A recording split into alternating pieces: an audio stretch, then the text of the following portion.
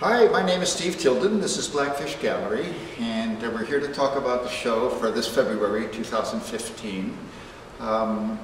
This is Jen Fuller, who is a glass artist, and she and I collaborated on most of the pieces in this show.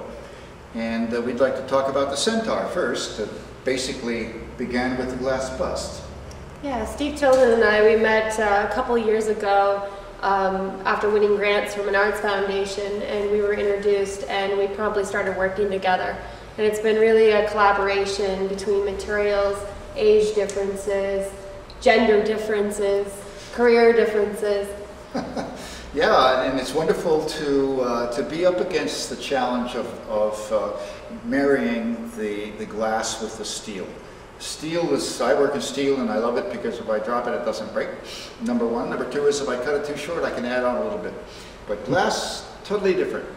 And so we had to scramble to figure out how to make this thing go.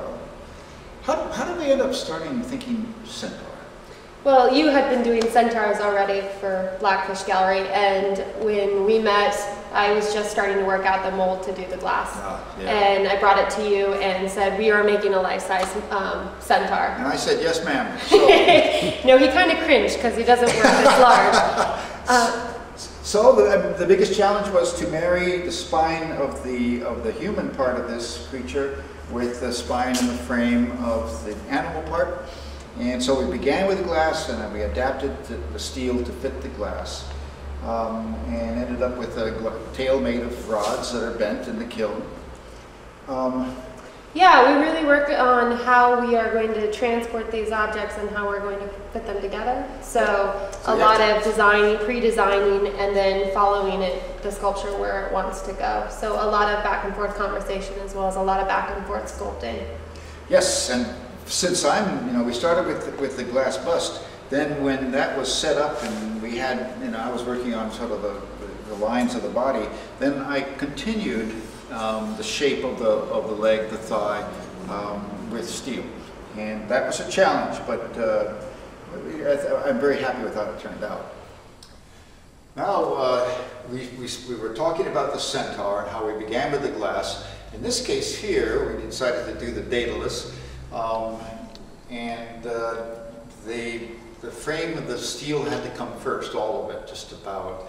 And so I built the frame, I built the skeleton essentially, and as I was adding on these lines to make sinew and muscle, Jen and I worked together to decide on how to do this feather, or this wing essentially. And then Jen made feathers out of paper.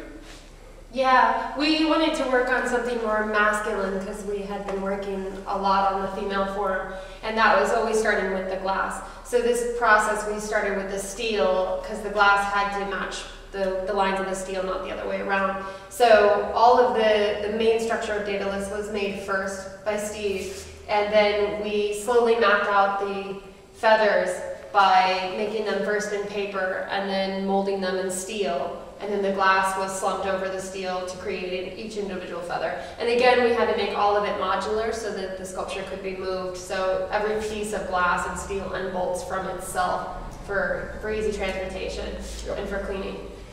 This was quite a challenge for me. I learned a lot about how to be on the periphery and then be in the center, back and forth, and helping to make my biggest contribution with the glass was making the molds out of steel that Jen then took and adapted to use in the kiln. It's quite a long process. Every single feather was individually made. It's quite a long process, but we're quite happy with the result. I don't know if you can see the way these feathers go when we finally got them on. We just love it that they're layered and sticking out like that. So. Yeah, and each feather, it's depending on the light, there's dimensionality to them where the way that they took to the mold, they have feather striations on them. So depending on how the light is hitting the sculpture, the feathers have more or less detail. Yep.